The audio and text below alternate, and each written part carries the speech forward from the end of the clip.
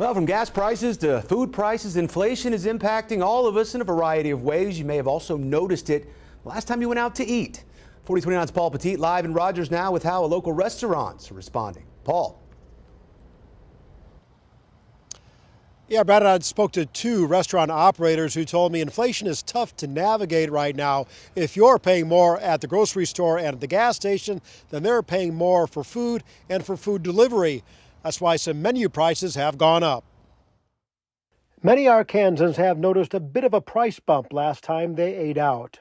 All the beverages have gone up, even tea, even Coke, things like that. Instead of them being $1 or $1.50, now they're $2.98 and $3.98. The operating partner at Walk-Ons in Rogers says they've not raised menu prices yet, but they're feeling the pinch. For instance, so limes and avocados right now are almost 5 times the price that they were 4 or 5 months ago. We're talking over $100 for a case of limes, 75 to 80 for a case of avocados, things that have not been that much in a long time. And how much did they used to be typical? Roughly 21 to 25, depending on the year and the season. According to the U.S. Department of Labor statistics, fast food prices have increased 8% in the last year. For example, this is my receipt from Chick-fil-A in 2020. $3.99 for a Greek yogurt parfait, $7.09 for a sandwich meal, and $3.99 for a chicken sandwich. Well, today those prices are $4.39 for the yogurt, $7.89 for the meal, and $4.29 for the sandwich. That's a 10% increase.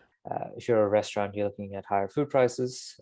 There's an overall labor shortage in general in the economy because there are fewer people working. And here's something else you might see at a restaurant, just like I did last weekend, a temporary inflation fee. There's quite a few different places around town who have signs up on the front door that says, we don't have enough people to serve you, so there's going to be a higher cost to serve. I think restaurants have two options. They could either raise menu prices across the board, raise the prices of each menu item a little bit, or charge sort of a fee for inflation. So the next time you go out for a bite, be prepared in case your bill bites back.